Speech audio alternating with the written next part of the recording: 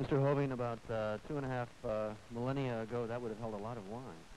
It would have held nearly 7 gallons of the finest wine that you could have produced in those days, in the 6th century B.C. I understand that in between then and now, that vase has been in quite a number of different little pieces. Well, it is in pieces, but luckily and uniquely, all the pieces are there.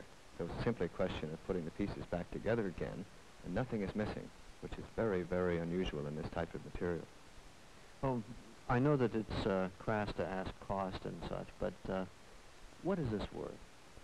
Well, we can't reveal what we paid for it, because that's not our policy, but it has an insurance evaluation, I guess, in the vicinity of about $2 million, because it is a intact vase by the acknowledged greatest painter of these things in 510 B.C., and is unique in the world.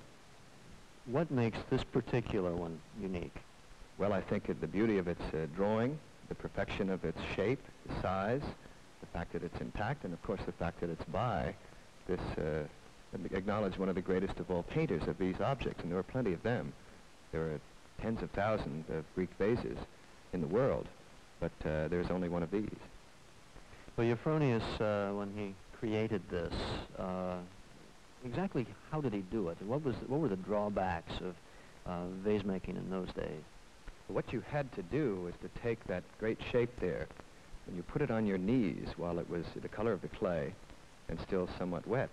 And you had to be able to draw everything with all of the overlaps, the joins of every line without making one mistake, and you couldn't see what you had just done. You could only see after it was fired, and then the colors would come up. So it's a type of activity that in today we can't understand. He must have practiced and practiced to get it exactly right. And the ability to do that with the sureness and yet the freedom at the same time is inconceivable to our minds, I suppose.